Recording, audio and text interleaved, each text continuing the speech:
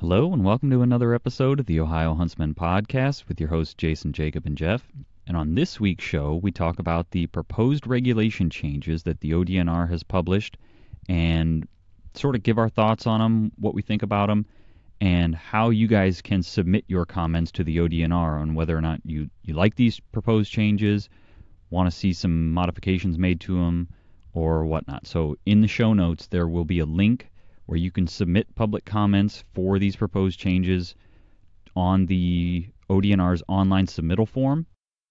You also have the ability to go to the open house events. So the open house events are all across the state on March 2nd. You can go to one of these events and submit your comments that way, talk to somebody from the ODNR about these proposed changes, and hopefully get questions answered while you're there.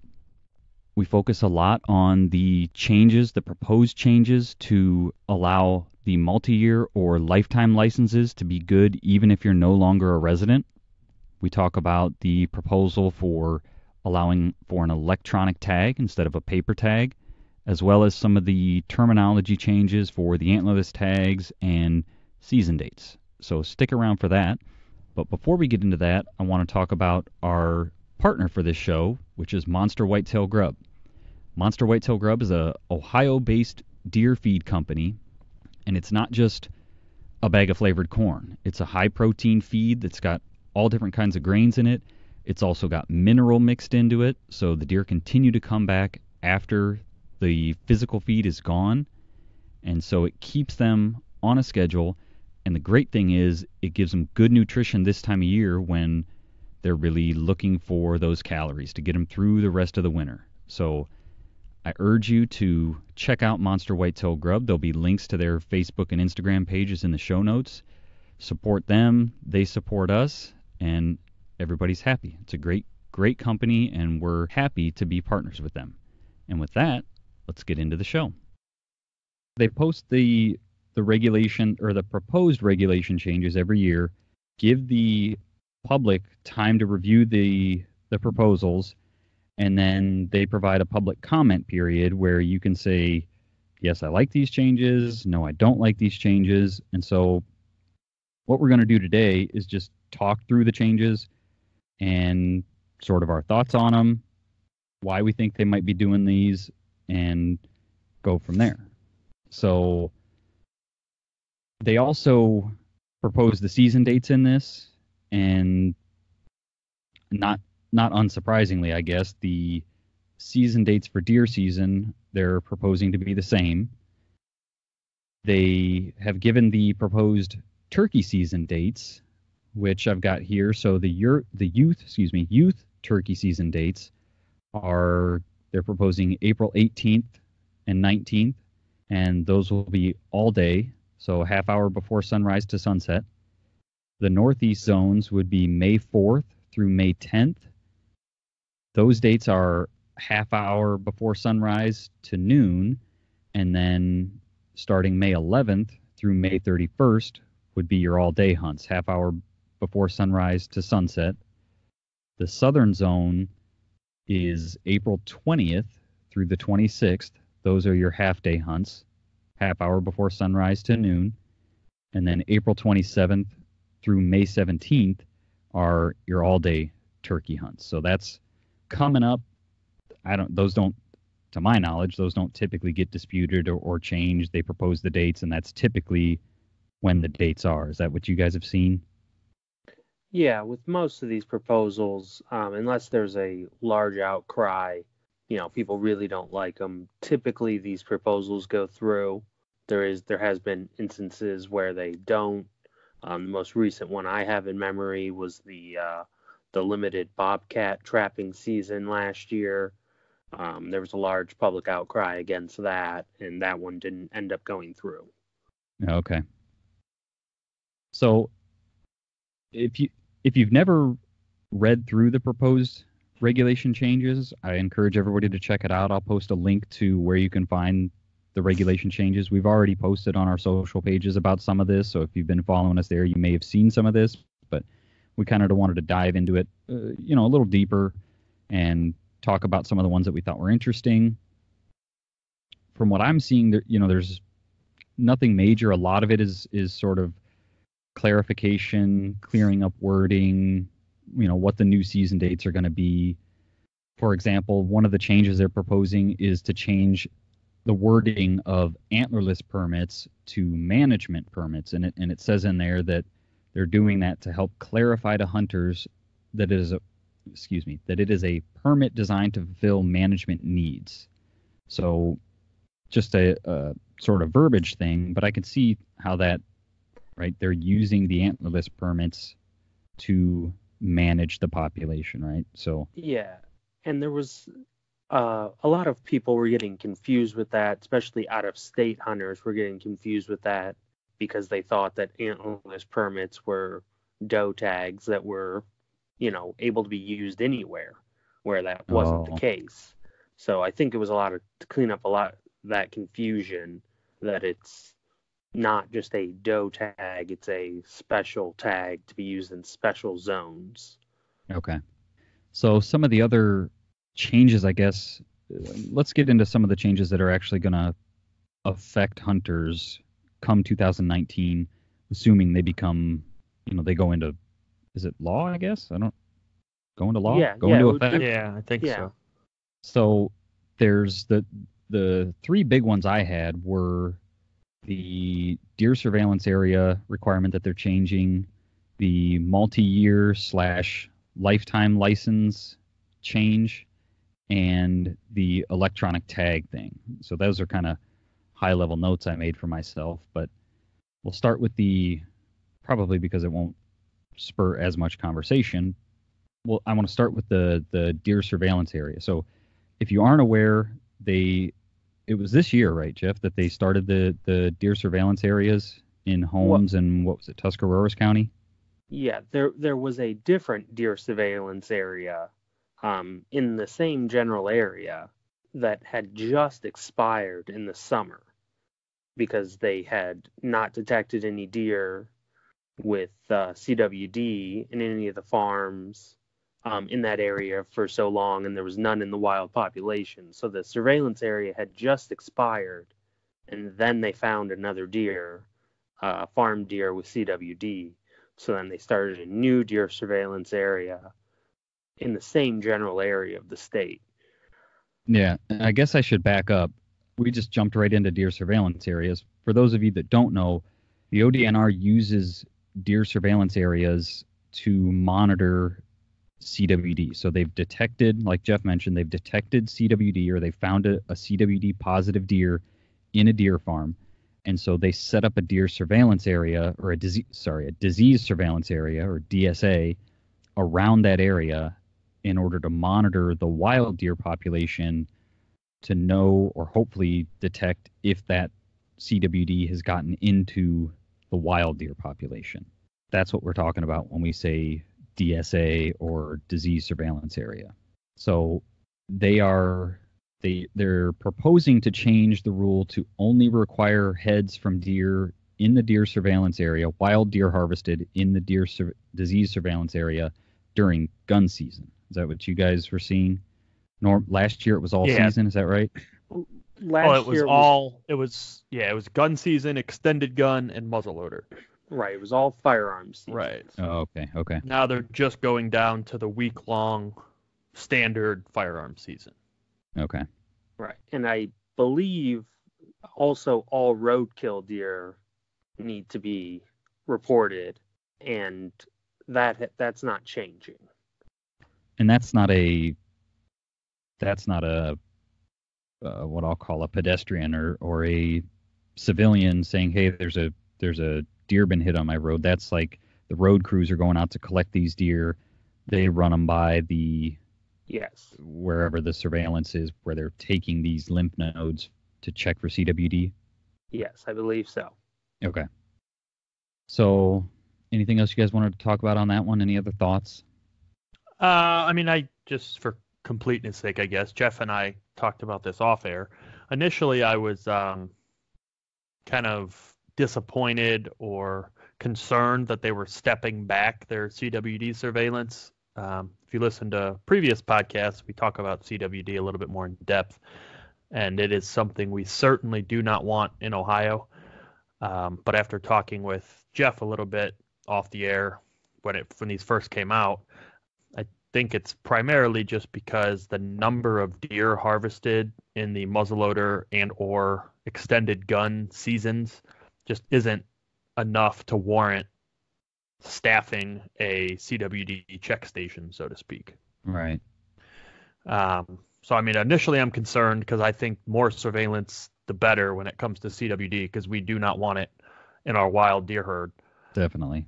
But I also I get it. If there's just not that many deer to make it feasible financially, then I can understand why they're stepping it back. Obviously they didn't find anything this season, or else it would have came out in the news. So they had it monitoring all those seasons this year, and there was no reports that came back positive, at least not that we've heard about. I would imagine they would have made that public information. Yeah, I'm sure you would have heard about it. We would have heard about it. Somebody would have, you'd have seen something on Facebook or something. So, all right. You guys want to move on to the next one then?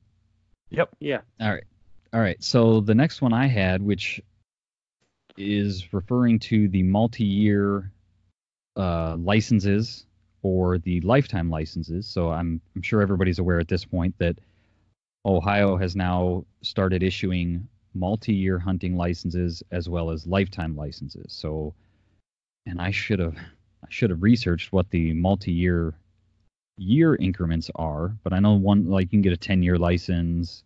It's one a 3-year license or something like that. You guys know what they are off the top of your head? Yeah, I'm not off the top of my head, but I think it was 3, 5, and 10, maybe. I'm not sure. Yeah, something. Anyhow, I guess it doesn't obviously necessarily matter, but other than the fact that you can now buy multi-year licenses as well as a lifetime license. So you would buy a lifetime license once and never have to pay for a hunting license again. So they are adding some wording in there this year that will allow, or not allow, but I guess will state that the multi-year license and or the lifetime license will continue to be valid in this state regardless of residency. So if you buy, I guess the easiest example is if you buy a lifetime license and 10 years down the road, your job moves or you move to another state, your Ohio hunting license, your lifetime license will still be valid in Ohio for the rest of your life. Right? Is that how you guys understand that? Yeah. I looked it up real quick here. It is 3, 5, and 10 year, and then Okay. lifetime. So just for completeness sake, it's a 3-year, 5-year, 10-year, or a lifetime license. Okay. And then, as far as I'm understanding, I guess also just to prevent any uproar or complaint, they're not offering a lifetime non-resident license. Correct. You still have to be a resident currently to purchase a lifetime license, and then if you leave the state, it's still valid. Right. So if you buy a 10-year license today and next year like I said, your job or something moves you to another state, for the next 10 years, you can use that license in Ohio as if you were a resident, right? Yeah. Any thoughts on that? Like it? Hate it? I'll start. I think I hate it. I don't think I like it. Yeah. Just for the fact that I can see there being this causing a lot more criminals, a lot more fraud in this scenario. How so? Where people are going to just claim that they live here for 1 year, use their buddy's address for 1 year, especially people who live by the border, use their buddy's address for 1 year, get a lifetime license, and then they're good forever. Sure. Also, with people who are they know they're only going to be here for a short period of time, being able to buy a lifetime hunting license, someone could go for, sake of argument, someone could come here for college, and they plan to live in a neighboring state their whole life, but they come here for college, which would establish them, if they're living on campus, that establish a residence here. They can buy a lifetime license and then go somewhere else, move back, but then they still have the benefits of having a lifetime license. So Sure. it's basically a non-resident, someone whose tax dollars aren't going to pay for this herd, is getting the benefits of being a resident. So I don't think I like it. I would be perfectly fine with it if it was, it doesn't expire if you move away. If you move back, it's good again. If, say your job moves you away for 5 years, you come back and your lifetime license is still valid, I'd be perfectly fine with that. Right. But this just allows you to only have lived in the state for a very short period of time, but get the benefit of a lifetime resident, So I don't think I'm a big fan of it. I would be curious to see the data on, because I've got to imagine that they're banking on people buying this license and either not banking on, I don't want to say that doesn't sound right, but there's going to be some scenarios where you buy a lifetime license, and I just keep using that one because it's, I guess, the easiest, right? Because it's for your whole life, and you move away, whether something happens and you move away. You decide to move away, your job moves away, something. You move away because your kids move to, I don't know, whatever, doesn't matter. But you move away. I've got to imagine they ran the numbers on that and those type of scenarios to where, like, those guys, they have the ability to come back here, but it's not just a tag and license, right? There's, like, if you're living in whatever, Kansas, right, it's not going to be cheap to come back to Ohio to deer hunt for a weekend or something. So I would venture to guess that those guys are going to buy a license. There's going to be some scenarios, right, where a guy buys a license, a lifetime license, and doesn't use it. And so I guess I'm kind of rambling here, but I think I am in support of it, in that, yeah, there's going to be some guys that might try to game the system, but I think it will be better financially, especially initially, because people might have been apprehensive, like, boy, lifetime, it's nice, but I don't know if I'm going to be here for a lifetime. So do I really want to spend and I don't know the numbers, just shy of $500 or something, right, on a lifetime license? It might end up being better financially because people are going to, well, if it's good for my whole life, even if I move away, I'll buy it. But the odds of them, once they're coming away, back. Right. I mean, they can, right? They've got a license as a resident license. But I don't know. Yeah, I'd like to see the data, I guess. Yeah, I'd like to hope that they, ran some numbers on this. I would assume that they did, and that they found that the numbers say that it's in the state's benefit. At least I'd like to hope so. I would assume that they would not offer a lifetime license unless the numbers show that they end up making more revenue than charging someone an annual license fee. Right.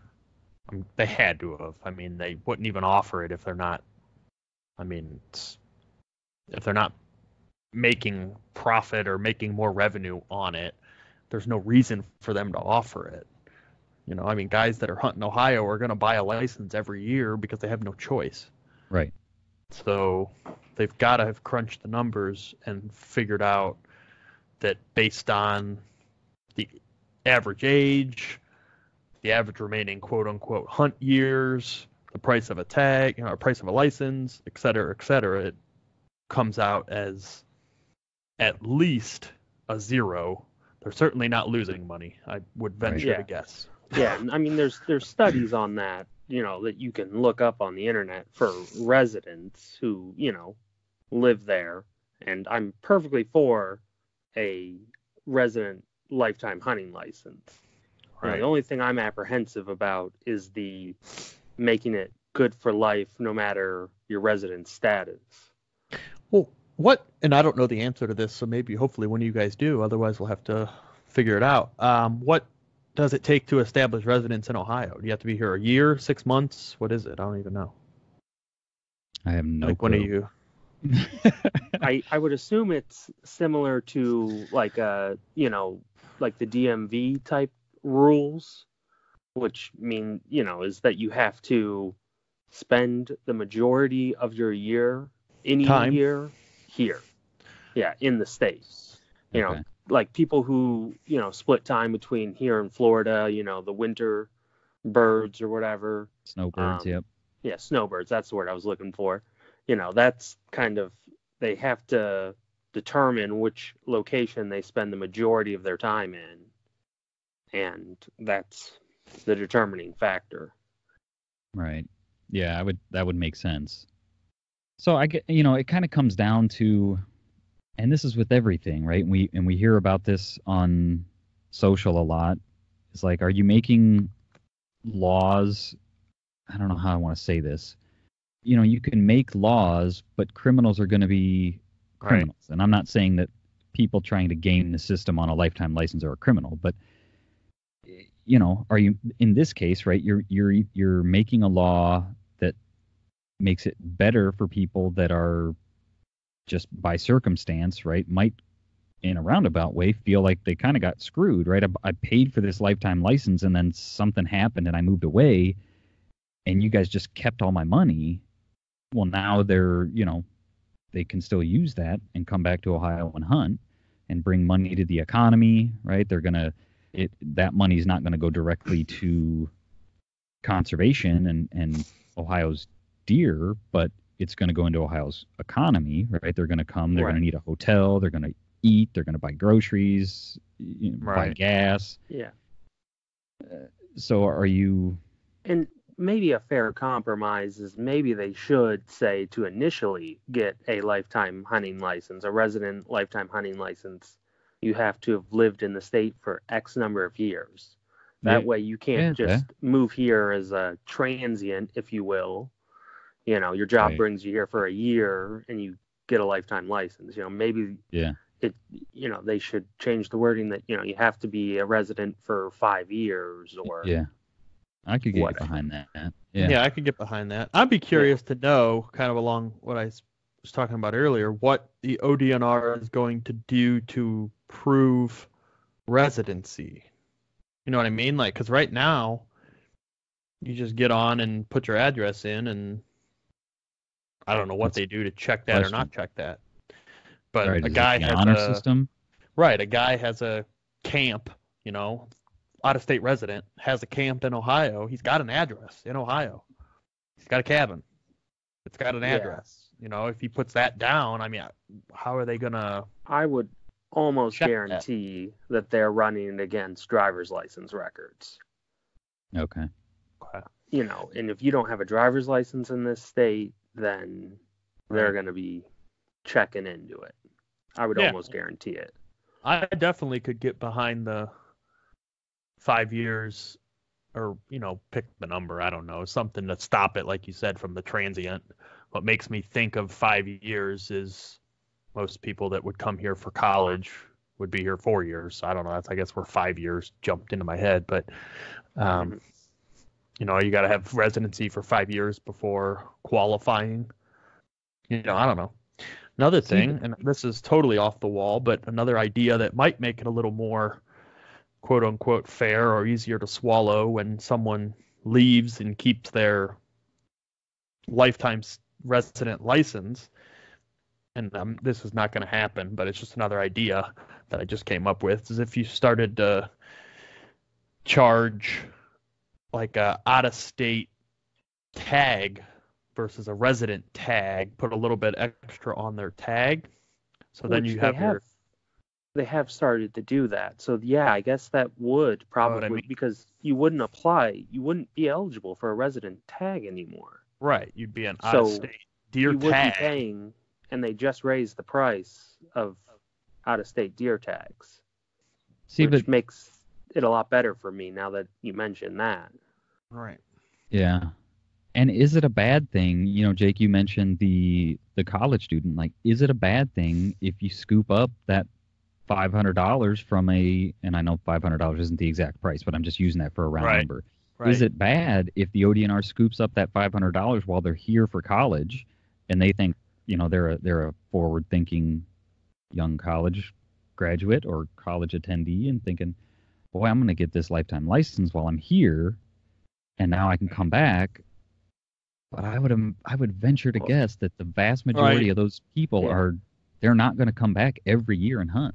Right. Yeah. Then they take a job in California and And I would do you one better, because if Colorado had this rule as a high school student, I may have considered going to college in Colorado just to get that lifetime hunting license in Colorado to save the money.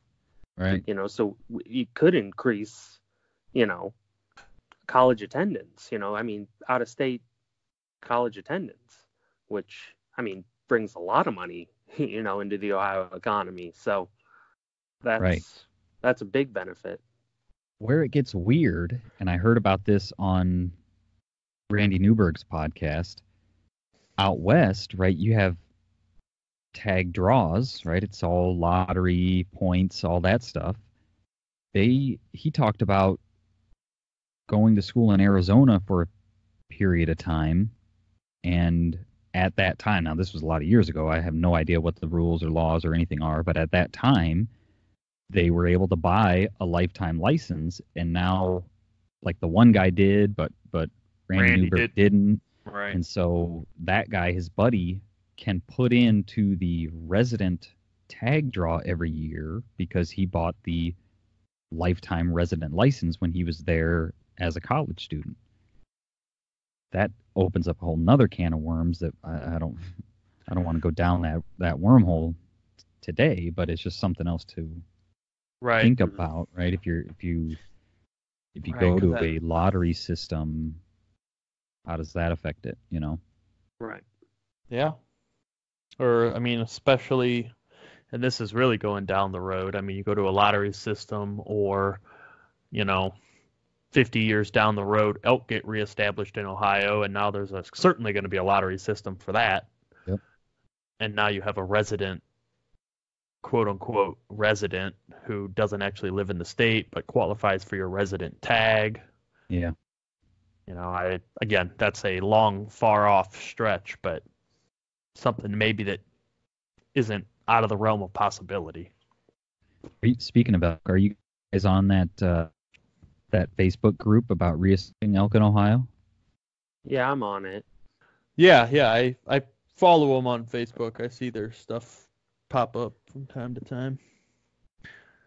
I just ask because it's pretty cool. It'd be cool to have elk back in Ohio. Yeah. Groups seems to be growing pretty quickly, so. Yeah, it's definitely a exciting idea. I think we're research-wise a little ways off of that coming to, reality, but it is an exciting idea for sure. Yeah. All right. Well, do you guys have one you want to touch on, on the same vein, there was another change to the lifetime license.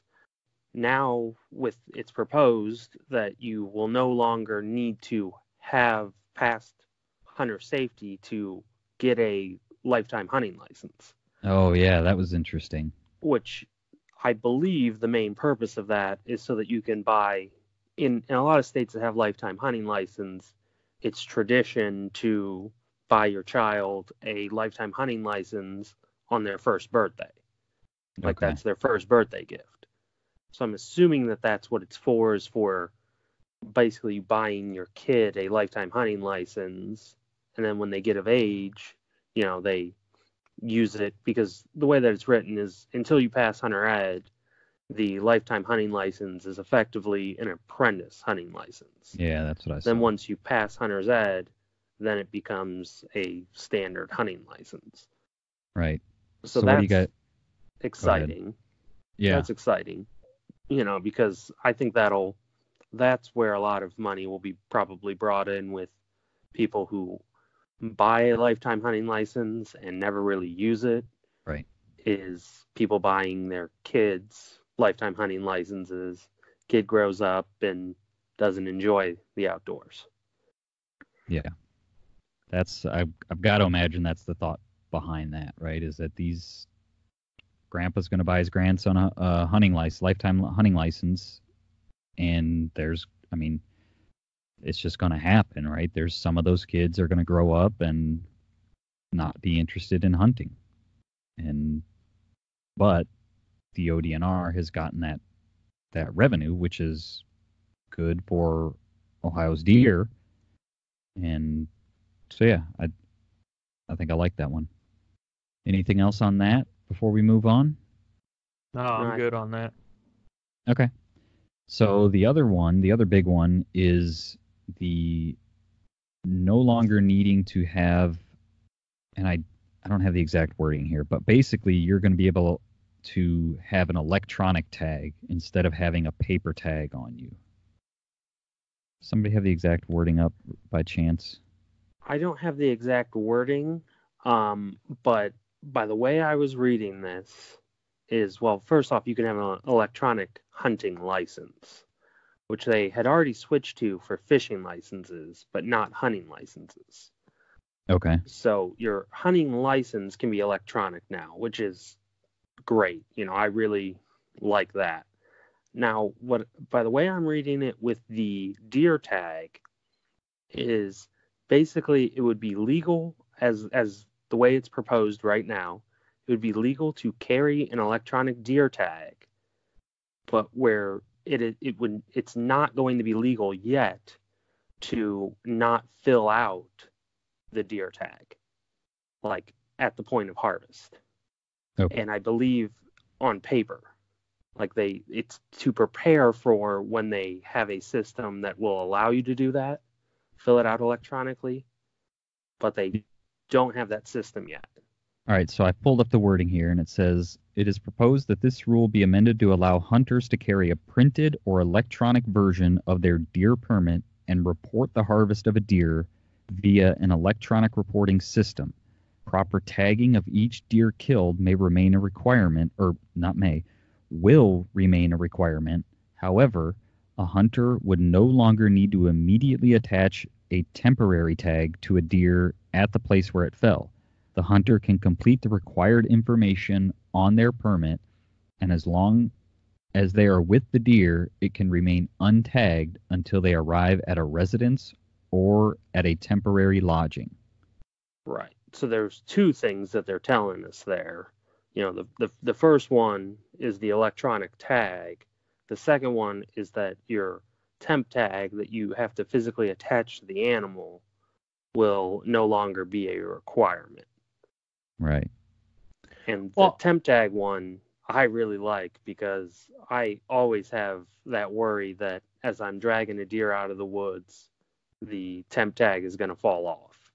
And then I get to the road and I don't have, I have an illegal deer basically, right? Until I find the temp tag. So I guess just by listening to what you read there, I don't have it pulled up in front of me, but you don't have to print your tag and have it on your person, but you're still going to need it printed because you'll have to fill it out when you get home. That's where it's a little weird. It's like, well, I'm just still going to carry a printed tag then. Right, because you still have to fill it out. And the temp or the game tag thing, is it that you don't have to fill it out at all, or you don't have to attach it to the deer? My understanding is you still need to fill out that information, whether it's on your permanent tag or what, but it needs to be written. It just doesn't have to be on the animal, because I think it still has to be. Yeah, the ODNR's going to have to give some clarification on this, but the way I understand it is that your actual permanent tag, the paper tag that you print out, that needs to be filled out at the location of harvest. It needs filled out just like it always has needed to be. Right. But the temporary tag that you are attaching to the animal will no longer be a thing. Okay. So, but they're saying you don't need to have your tag on your person, though. So you have to fill out something. at the location of harvest. So it sounds to me like you still need a game tag. You just need to keep it in your pocket. Right. Deer. When you say a game tag, you're talking a deer tag? I'm talking a temporary game tag that you used to have to stick on the carcass. Okay. Or the animal. Yeah. You have to put it in the ear, attach it to the antler or whatever. You're still going to need at least that to write your county of harvest, time of kill, hunter name, etc.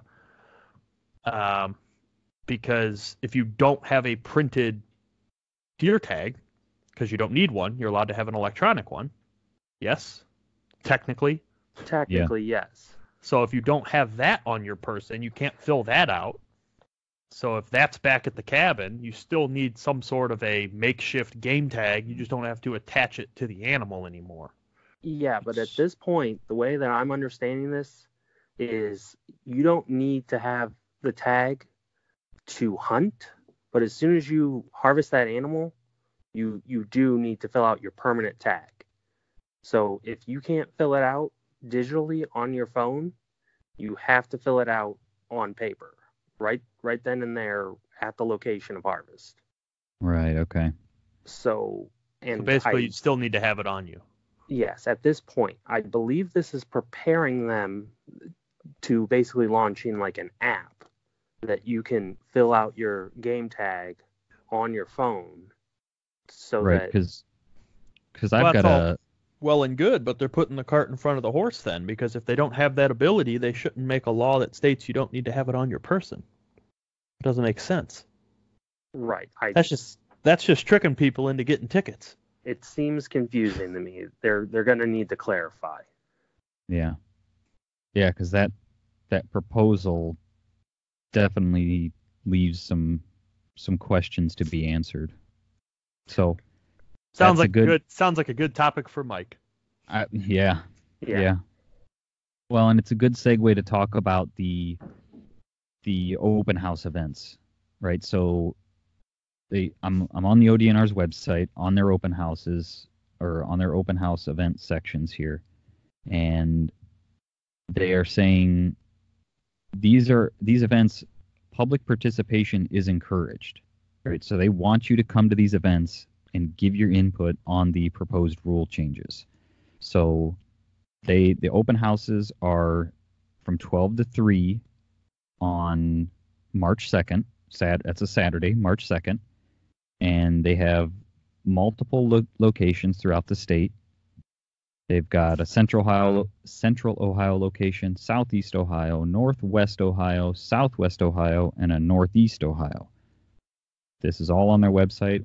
We'll make sure there's a link to this in the show notes so that you guys can go figure out where your open house is, and as well as there'll be links to the proposed rule changes.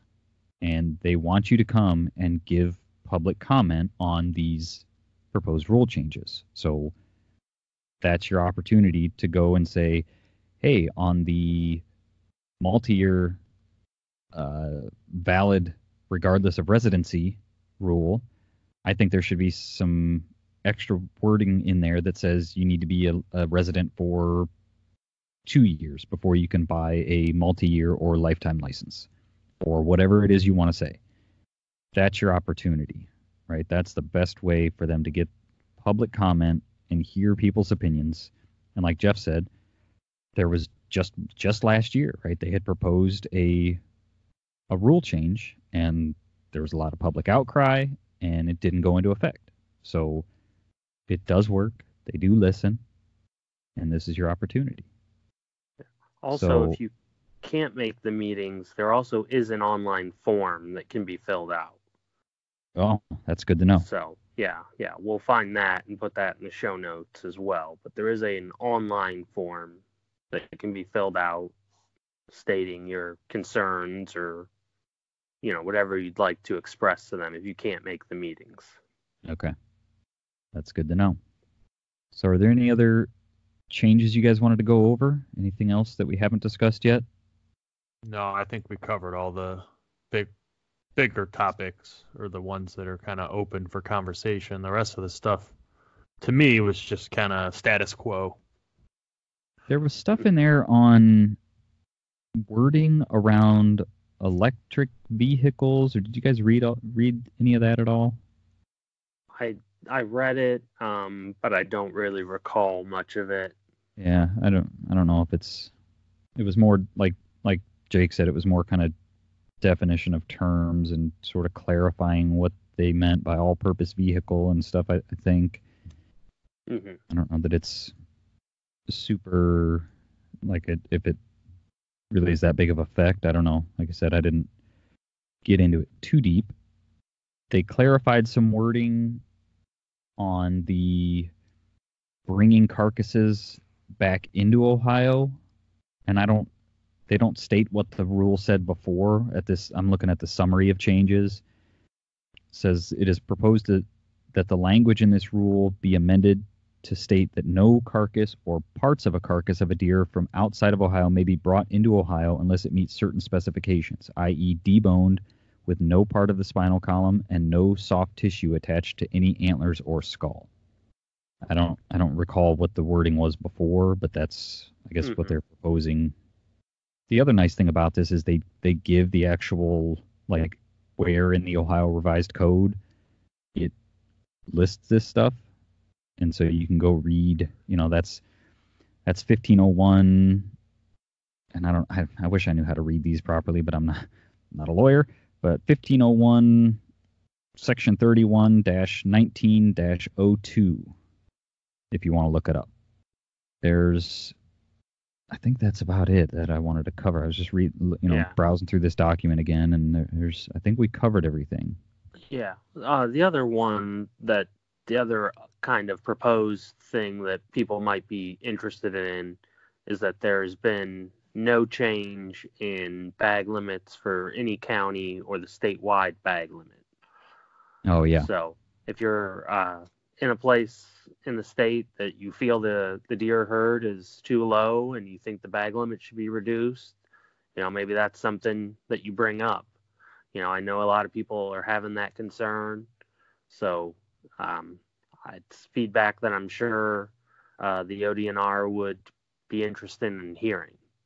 And along those lines, I saw in here that there are no proposed changes to what they're now calling the management permits or the antlerless permits. They're just saying that the antlerless, aka management permits, will be valid in Cuyahoga, Delaware, Franklin, Hamilton, Lake, Lorain, Lucas, Portage, Stark, and Summit counties until the day before deer gun season begins.